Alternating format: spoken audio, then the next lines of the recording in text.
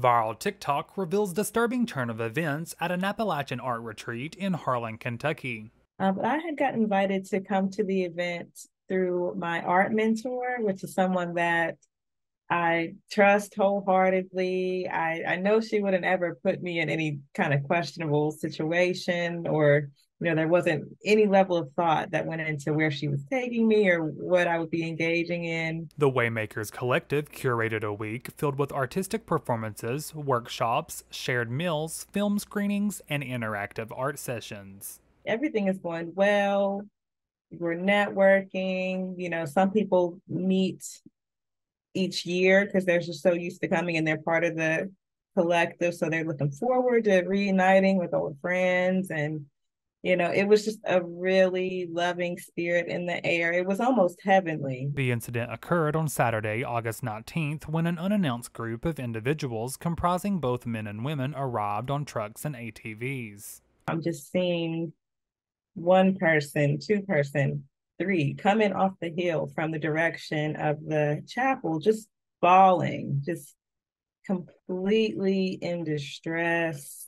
I mean, and these are people that, just the day before were looking around and they're just like smiling from ear to ear, upbeat, now just totally distraught. So some palm-colored supremacists showed up and said that we were desecrating their space and demanded that we leave.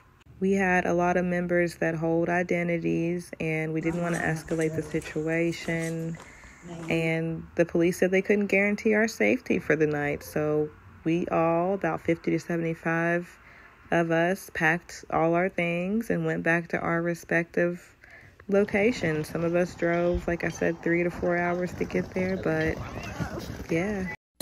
Did you hear about the wireless plan with no credit check? No contracts, but tons of great features. It's Forward Pay with Appalachian Wireless. Deals start as low as $19.99 per month for unlimited talk and text and no long-term commitment. Use your own device or ask about deals on the latest and greatest devices, some as much as $250 off. Forward Pay on the region's best network. Because we are you. We are Appalachian Wireless. See AppalachianWireless.com for terms and conditions. Despite tensions, physical harm was avoided. The unexpected group lingered for over an hour, conveying a clear message that they were being watched. I do want to clarify. I think that from the TikTok, I think it gave a lot of people the illusion that it was solely a racial issue, when that's probably, played a factor in that us versus them aspect of it, because we were a mixed group.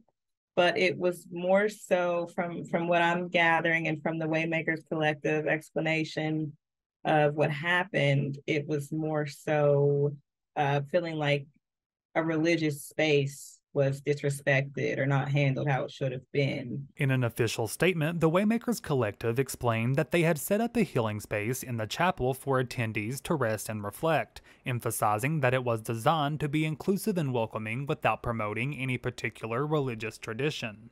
It's probably been about a week and some change since it's happened, and I'm just getting back to myself, and I think that has a lot to do with just how quickly everything unfolded before I even had a chance to process what happened.